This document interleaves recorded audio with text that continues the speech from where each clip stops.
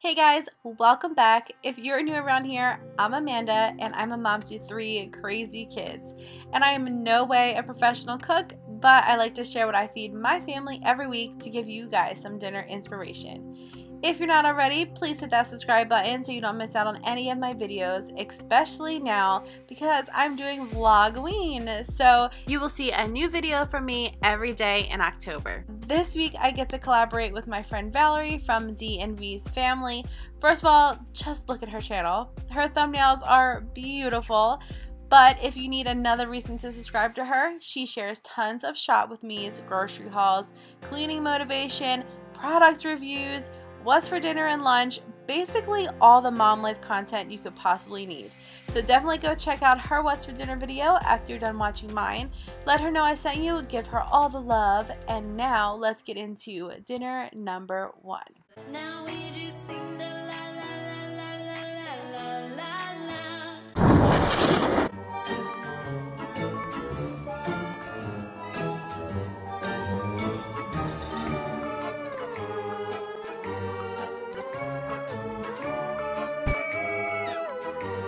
Alright, so first up, I'm making a recipe I got from Pillsbury.com. It will be linked down below, and it's for a barbecue chicken bunt sandwich. So I'm using some Sweet Baby Ray's barbecue sauce, of course, and then I'm using these Purdue Simply Smart chicken tenders that are new to me, and they were wonderful if you're wondering. But you can use some shredded chicken breast or any chicken that you want.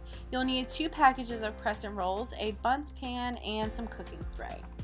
So I'm getting started by just spraying my bundt pan just to be safe, and then you're just going to take your crescent roll dough out of the tube, and you're not going to unroll it or anything. You're just going to place both halves into your bundt pan. I bought like the off-brand crescent rolls, so mine kind of fell apart. I don't know if Pillsbury's would be better, but I just smushed them together to make one giant circle. Then you're just going to bake the crescent roll according to the package directions, and I'm also cooking my chicken strips in the oven as well. So once your crescent roll is done cooking, you're going to remove it from the original bundt pan and put it on a plate, and then you're just going to slice it in half like you would a sandwich. Now mine kind of fell apart. I'm not going to lie to you guys. It did fall apart, but it's okay because you're going to cut the sandwich up anyway. And then you want to remove like the inside of the crescent roll, eat it, give it to your toddler, you know, throw it out. I don't know why you would though. But you need to take this all out so that you can fit all the chicken inside. So then when the chicken is done, I'm just going to slice that up into little chunks. Give me a chance. Yeah, baby, try just one more night. Then make up your mind.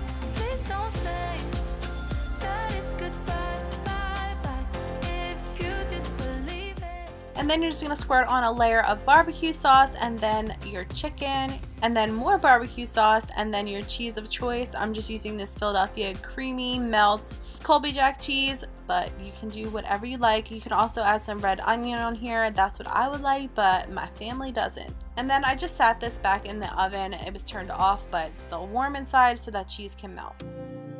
I know I messed up.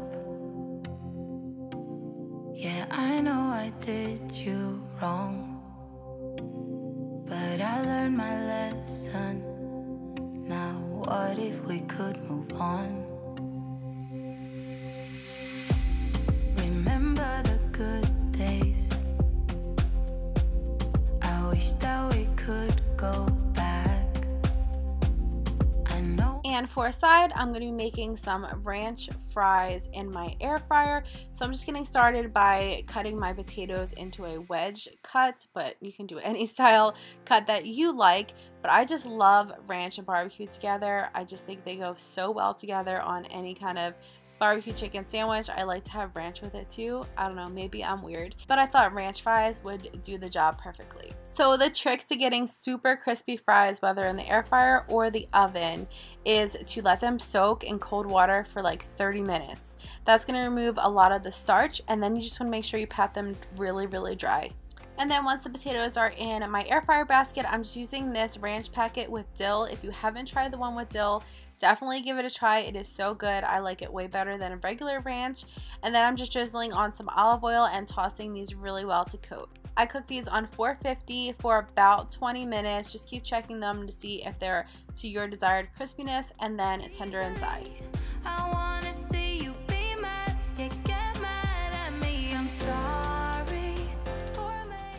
Also, when I'm having like a steam fresh veggie on the side that we just threw in the microwave, I like to put some garlic powder and then cheese or butter right in the bag, shake it up, and then I just fold it up and let it sit until we're ready to eat, and all that cheese melts and they stay warm.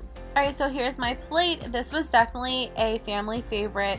My kids loved the barbecue chicken sandwich, and the fries are always amazing when there's ranch on them. So making the crescent rolls in the bun pan is a little more time consuming, but I think it's super fun and just something different. So I definitely recommend giving it a try. Again, the recipe will be down below. Alright, for dinner number 2, I'm making some queso chicken baked tacos. So first we're going to make the queso chicken in the crock pot, and I was playing around with different ideas, but I basically just took a queso recipe and then added chicken to it. So I'm adding a can of rotel and then an entire block of pepper jack cheese, and I just cubed it up so it would melt easier, and a half a block of cream cheese, and we're going to use the other half later. Then I'm just adding a half a cup of milk, but you can use any liquid you wanted, and then some pepper, paprika, chili powder, and of course onion and garlic powder because that goes in everything.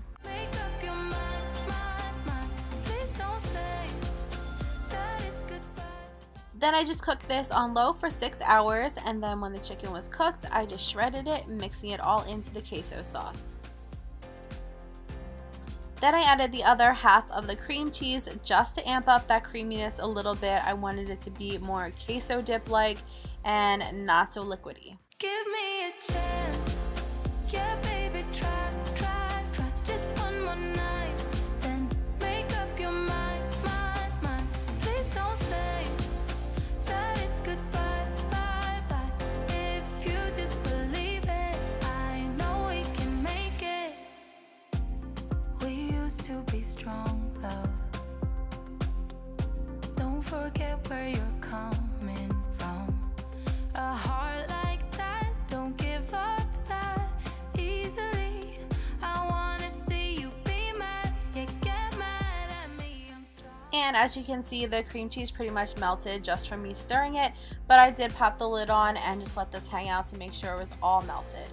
And then you're just going to take your corn tortillas and lay them out on a baking dish and spoon that queso chicken right on top.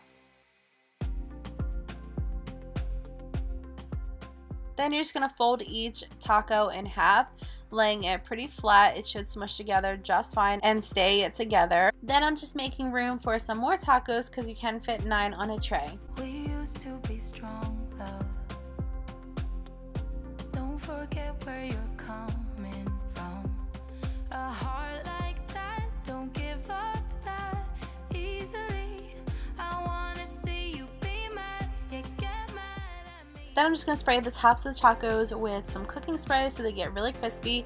And then you're going to want to put another baking sheet on top so they stay flat when they cook and they don't like raise up. And then I did flip them halfway through the cooking time so that they will get crispy on all sides. For the side, I'm going to be making a cilantro, lime, corn salad. I did follow a recipe for this, so it will be linked down below. So I'm just getting started by heating up some olive oil and adding my frozen corn. You can use fresh corn if you want, and then seasoning it with some salt and pepper. For the dressing, you will need some mayo and then the juice from 2 limes. And then I'm adding some garlic powder, paprika, and some pepper. And the only difference that I did from the recipe was add some of the Trader Joe's chili lime seasoning. Then you're just going to add your warm corn right to the dressing and give it a good stir. Then you can add some shredded pepper jack cheese or any kind of cheese that you like. And you can also add cilantro at this point. My son hates cilantro, so I just individually added it to everyone else's plate that likes it. I'm sorry for making you feel like. Alright, and this is my plate, and I just have some sour cream and salsa on the side. These were so good. Perfect appetizer for any football parties or Halloween parties that you have. These are so good. And the corn salad on the side was definitely something different that we wouldn't do normally, and it was surprisingly really good, but I love cilantro, so that makes everything good to me. Alright, next up I'm sharing my fave, which is Cajun chicken Alfredo. I think I share this like once a month, but you had to bear with me because my tripod broke this night and I was doing my best with one hand. So I'm just taking some thinly sliced chicken breast and sprinkling on this Cajun seasoning on both sides. You're going to cook this in some olive oil until it's well browned, and then you can remove it from the pan. And then right in that same pan with all those juices from the chicken, you're going to add your veggies. Today I'm just using some red peppers and some fresh broccoli, and then I'm just going to saute them for a little bit, and then I'm going to add my jarred Alfredo sauce. You can make your own, you do you, but I needed something quick, so I'm just adding some jarred Alfredo, but I do add some extra garlic in there because we love garlic. Then I'm just going to let this hang out and simmer until all those veggies are tender, and I'm cooking some penne pasta on the side. So once the veggies are done and your pasta is done, you can add that right to the sauce, give it a really good stir, and then I just slice the chicken and place that on top, and it looks beautiful. This is definitely my family's like favorite meal. It is a little spicy, but my 2-year-old eats it, so it can't be that bad. And I just wanted to show you the pan after we're done eating. Like, there's literally never any leftovers with this meal. And the last meal I'm sharing today is an unstuffed cabbage roll skillet type thing.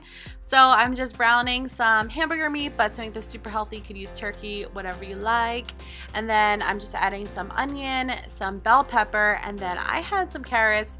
If you see my last grocery haul, I have a lot of carrots and I'm trying to use them up. So I just shredded some of those in there. Why not? Try to get all the veggies that we can. We used to be strong, love. Don't forget where you're coming from. A heart like that, don't give up. Then once those veggies had time to hang out and get a little bit cooked, I'm adding my whole head of cabbage, well, almost a whole head.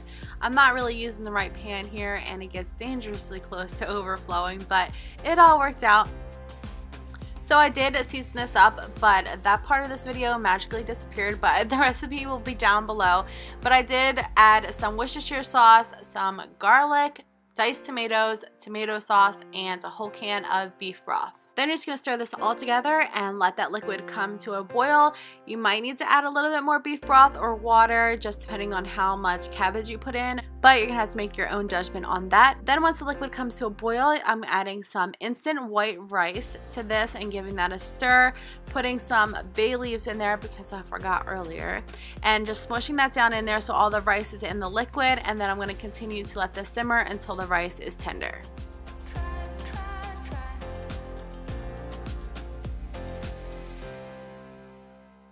I'm sorry. And then I just sprinkled some mozzarella cheese on my plate, and I'm kicking myself for not trying this recipe sooner. I've seen it so many times and just kept skipping over it, but this was so good, and you can make it really low carb and skip the rice, but my whole family loved it, and I'll definitely be making this again because it's super easy and one skillet meal. Can't get it any better than that. No dishes. But that is it for this week's What's for Dinner. Make sure you go check out Valerie's channel. You will not be disappointed, and I'll see you in the next one. Bye, guys.